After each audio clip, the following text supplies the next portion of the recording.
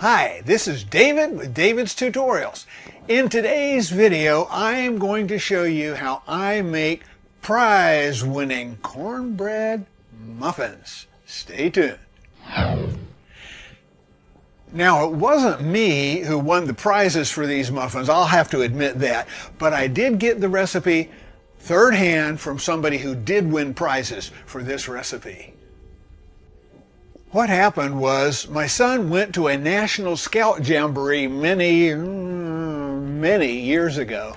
And when he came back, he was telling me about how he had had these marvelous cornbread muffins, and he talked to the man, it was one of the scout leaders, who had made these cornbread muffins, and this scout leader told him what this recipe was and said that he had won many national championships as far as cornbread muffins baked outside in a campfire on one of their cast iron muffin tins and everything like that. But he had won several national contests for these cornbread muffins. So they definitely are prize-winning muffins. So my son told me what this recipe was, and I thought it was a great idea, so I started using it when I made my own cornbread muffins. And I used it, and I adapted it, and I made a few changes to it on my own, and I think they're actually even better this way, and I'm going to let you decide whether you think they're really good or not. But I've been making these cornbread muffins ever since I heard this from my son, and everybody just seems to love them, and I hope you do too, and that's what I'm going to show you right now. Okay, here we are getting ready to make the cornbread muffins. I'm going to show you exactly how I do it. First, I'm going to start with this Jiffy cornbread mix. Now you can use any cornbread mix you want. This one is 8.5 ounces. And in the instructions on the side of the box, it says to use 1 box of mix, 1 egg, and a 1/3 cup milk. Let's go ahead and get that started right now.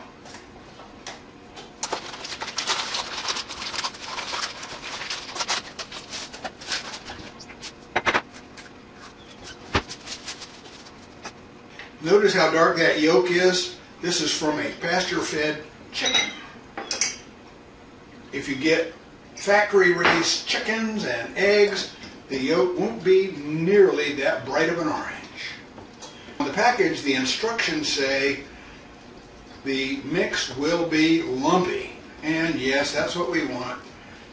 And it also says in order to have the muffins crown up nicely, you need to let it sit for 3 or 4 minutes. And that's exactly what we're going to do. Let me set this aside.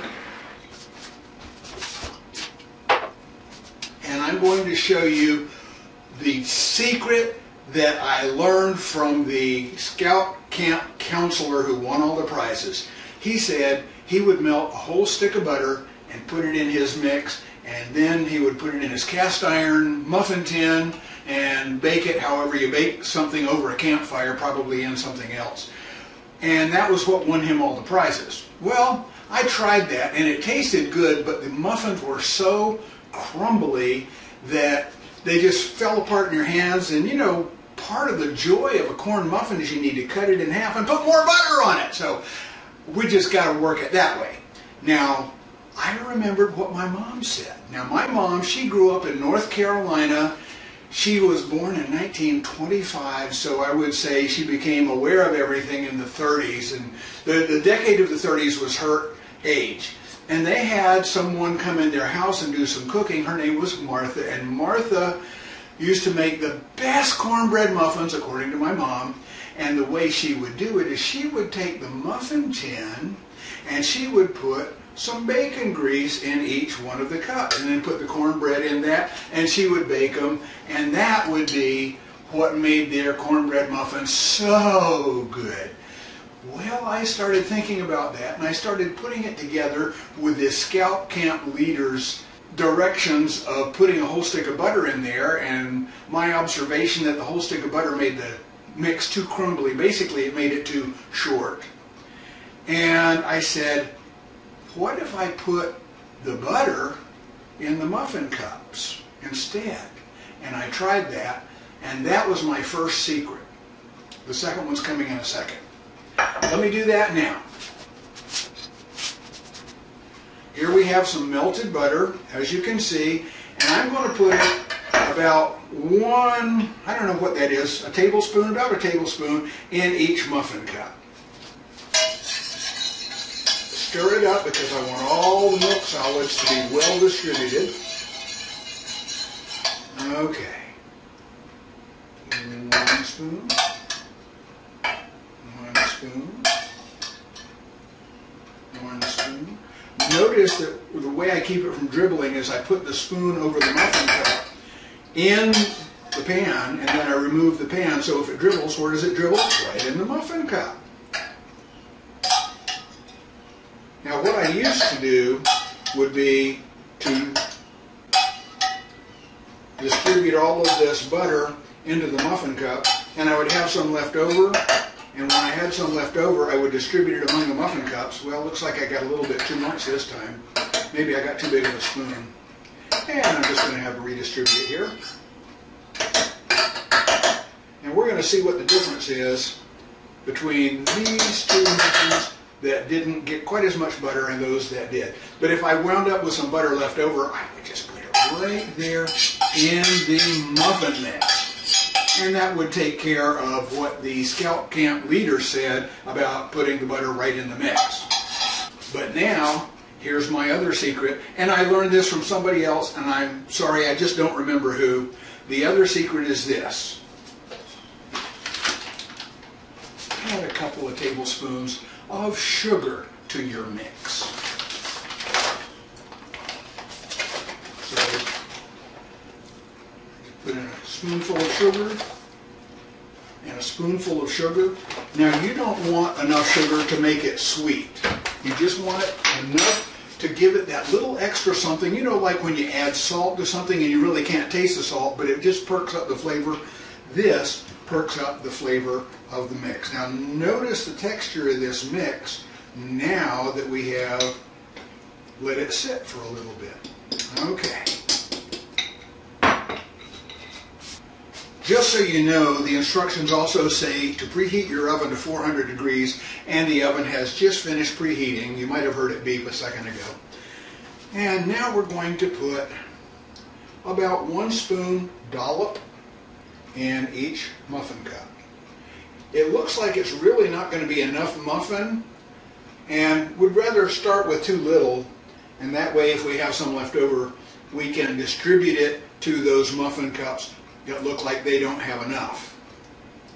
But I have found that when you do it right, and I'm hoping I'm doing it right this time, when you distribute this muffin mix among 12 muffin cups, it will wind up being just the right amount of muffin mix for 12 muffins.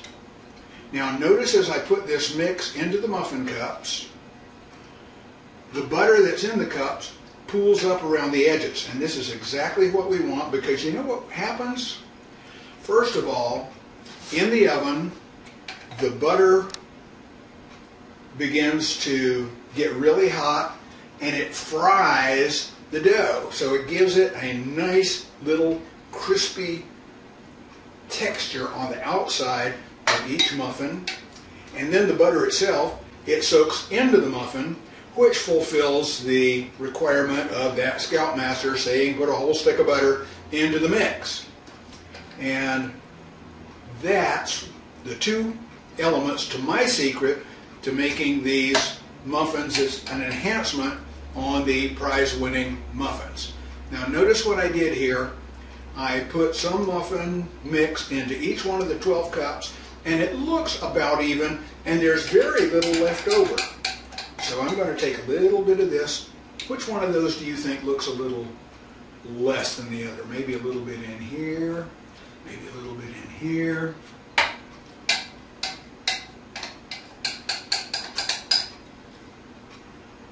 Put a little bit in here, a little bit in here. It really doesn't matter, but it's kind of fun to do that. And if you have kids helping you with this, they can be an excellent help on deciding which one of the muffin cups needs a little bit more muffin mix. Where did that other spoon go? Here we go. I know it's tempting to use your finger to scrape it out, and then of course you want to lick your finger, but that's not entirely sanitary. So I'm going to do it the right way this time. And basically, that's all there is to it. Next phase, let's put them in the oven.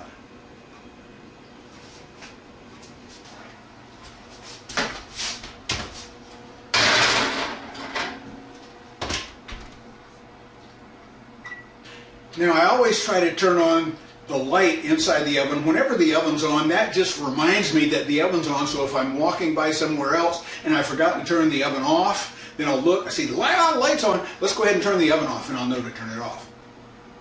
The directions say to bake it for 15 to 20 minutes, so I'm going to bake it for 15 minutes and then check it. Set a timer for 15 minutes. 15 minutes. Counting down. I love it.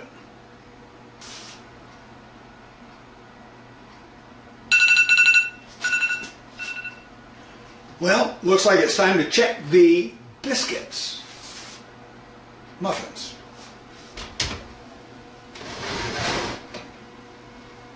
I'd say they could use about another 2 to 3 minutes. But it did say 15 to 20, and we've only gone 15. Okay, it's time to take out the muffins. And there we have them. Ooh, don't they look good? Oven's off, oven light is off, and don't they look good?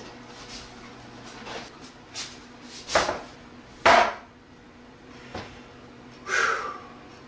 Now I know it's going to be tempting to eat these while they're hot, and yes, they're very good while they're hot. But you know something? They're even better if you let them cool down enough so that they don't fall apart into crumbs when you cut them in half. And then when you cut them in half, you can put more butter on them. And I gotta tell you, that's going to make them the best you have ever had. Now I get these out of the muffin container, the muffin tin, with a pair of forks. Now you can see all the butter is gone from inside that little muffin cup. And you know where it went, right?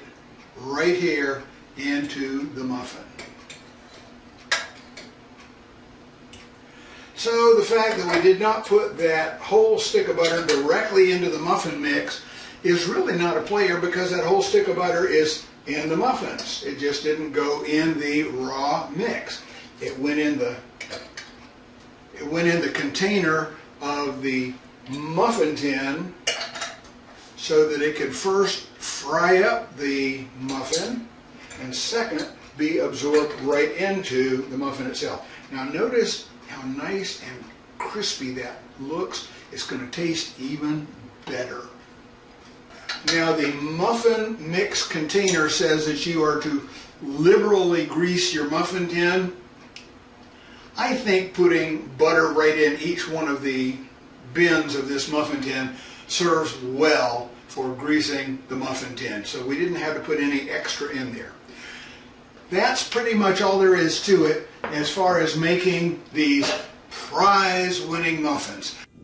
Back when I ate cornbread muffins regularly, I would make these muffins often for our family dinners, and they were always a hit. Even today, my kids and grandkids are lining up to sample the results of the demonstration for this video. Go figure. Okay, these are my grandkids, and they are going to try these cornbread muffins. Introduce yourself, kids. Hi, I'm Timothy. Hi, Anna. I'm Katie, and this is Isaac. Okay, you guys ready? Here we go. Ready, ready, go! Go, Isaac.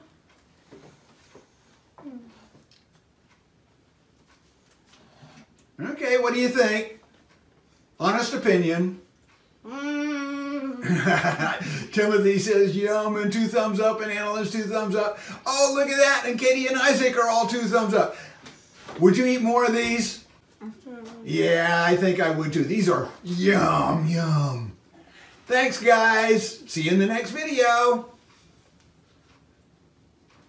Anyway, you need to try these muffins. Let us know down in the comment section below whether you think these are the best you've ever had, or if you've had better ones, tell us what the better ones were and why they were better. I'd like to know that, truly. Also, if you thought this was a great video, give us that thumbs up and let the YouTube robots know that they need to recommend this video to other viewers as well. Don't forget to hit that subscribe button and then the bell icon to be notified whenever we post another great tutorial right here on David's Tutorials. Take care, everybody.